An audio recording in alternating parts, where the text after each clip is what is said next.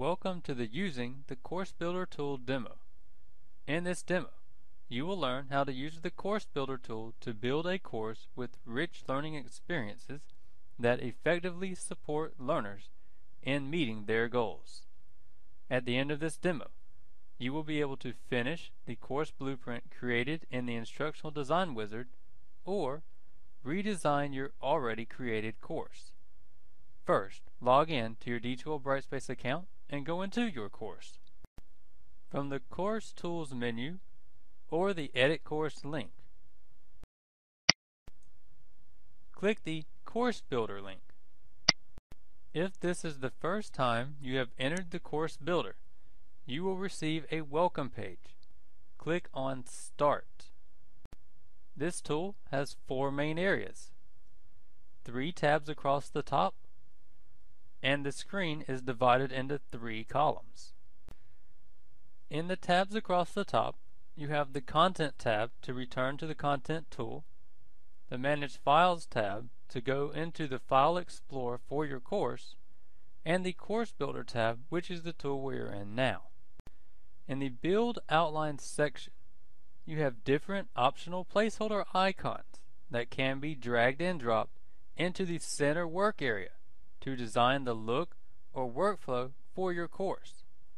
These placeholders are reminders to you that you eventually want to place something here, such as a Dropbox or a link, but that you are not ready to commit to the details of that Dropbox or link yet.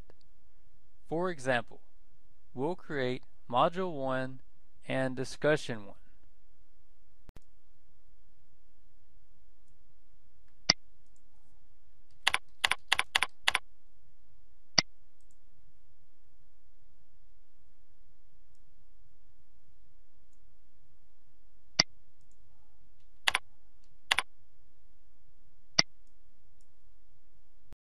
Once you have dropped a placeholder into the work area, you will notice that it has a dashed line around it.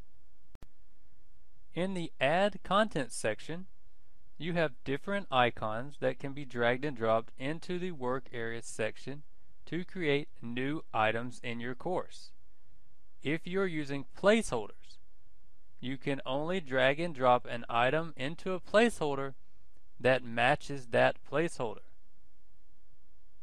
Example, the discussion item can only be dropped on a discussion placeholder.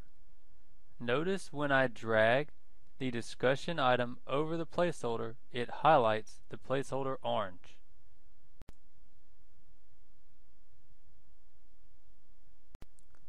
Notice when I drag the Dropbox item over the placeholder, the screen doesn't do anything.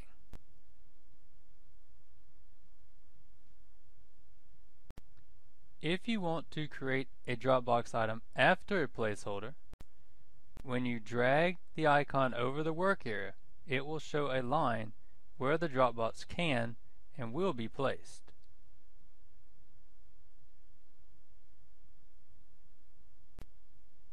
I will create this discussion item. Notice that the discussion item opens with a chance for me to fill in all of the details of that discussion. You can build the content without the outline placeholders if you'd like. If you drag and drop any item into the place without a placeholder, the system will give you a create screen to create that item.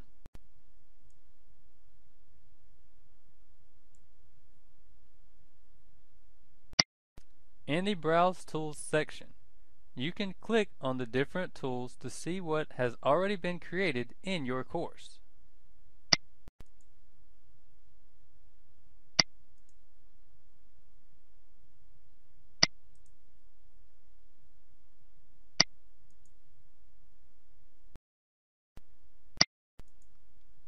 Then, drag and drop these items into the places you want them. In the Work Area section, you see a list of the items already in your content area of the course, or the blueprint of placeholders you created from the Instructional Design Wizard. Anything that is saved as a draft cannot be seen by students. all of the placeholders, the boxes with dashed lines around them, will not be displayed in the Content tool until you have placed a real item into it. Use the plus icons to expand the items.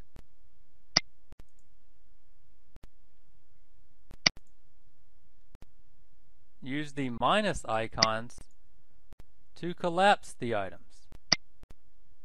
You can drag and drop the items in the work area to rearrange them.